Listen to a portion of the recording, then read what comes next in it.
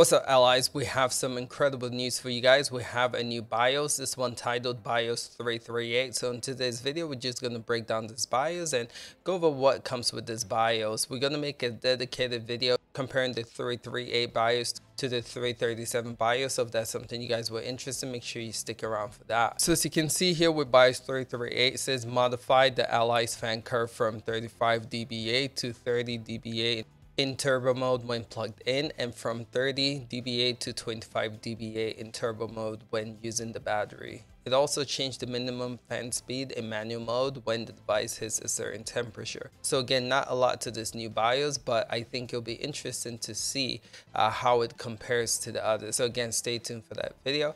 But I think there's a reason why this one's called Sound of Silence. It seems like with this update, the fan should be a lot more quiet, and there's potential to get better performance with more quiet sound. So again, I don't know if they're gearing up for the X with this update, but it's pretty neat to see Asus still supporting the OG ROG Ally.